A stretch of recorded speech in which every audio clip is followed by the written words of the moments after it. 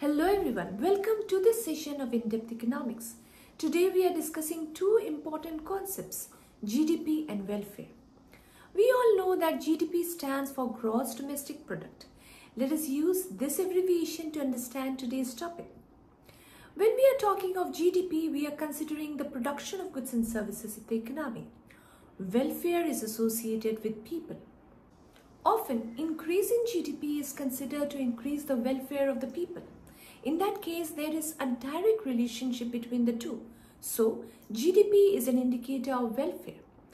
But the relationship between GDP and welfare is complex and multifaceted. Economists are of the view that GDP is an imperfect indicator of welfare. Let us find out why is it so, and for that I will give you an acronym, DIRECT, which will summarize all the points that we are going to learn in today's tutorial.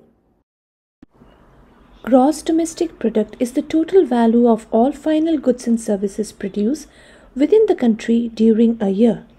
GDP is often used as an indicator of a country's economic performance.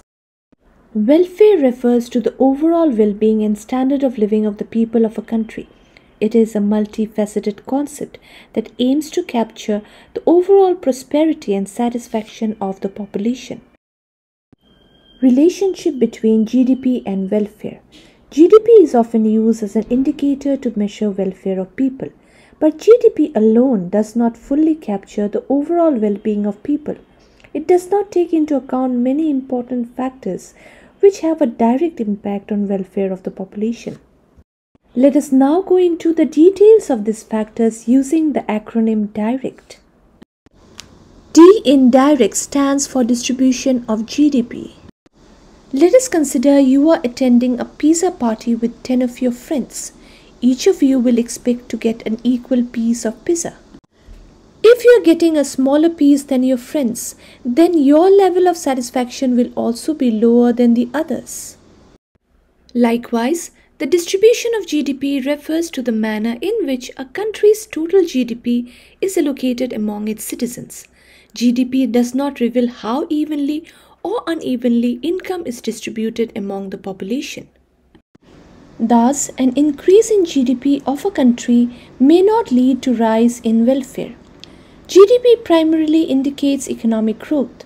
Welfare, on the other hand, assesses the overall quality of life experienced by individuals. I in DIRECT stands for income disparities. The welfare of people depends upon the per head availability of goods and services. Further, welfare emphasizes the equitable distribution of benefits among the members of the country.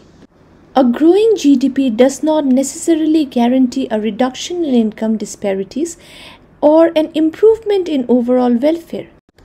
This is because the rise in GDP may be concentrated in the hands of a few individuals or firms. R stands for rate of population. Suppose you are attending a pizza party with 15 of your friends instead of 10. If the size of the pizza remains the same, each of you will now get a much smaller piece, which will reduce the level of your satisfaction. If a country's rate of population growth is higher than the rate of GDP growth, then it will have an adverse impact on the economic welfare of the country. It happens because the per capita availability of goods and services will decrease due to the rise in population. E stands for externalities. Externalities means any benefit or harm of an activity that is caused by an individual or an organization for which they are not paid or penalized. There are two types of externalities, positive externalities and negative externalities. Positive externalities are those activities that benefit other people. So, positive externalities results in an increase in welfare. Negative externalities are those activities that harm other people. So, negative externalities results in a decrease in welfare. Let us consider a public park which is used by the people for pleasure for which they have not made any payment. So, it is an example of positive externality. Now let us suppose there is a group of people smoking in the park. they are creating negative externality for which they are not always penalized. C stands for change in price. Sometimes the GDP of an economy increases because of the increase in the price of the goods and services, but not because of the rise in physical output of goods and services. In such a case, taking GDP as an indicator to measure welfare is not reliable. T indirect stands for transactions which are non-monetary in nature. Non-monetary transactions are those in which commodities and services are produced but not traded for money. Many activities in an economy are not evaluated in monetary terms but influence the welfare of people. For example, the domestic services a woman provides at home are not paid for.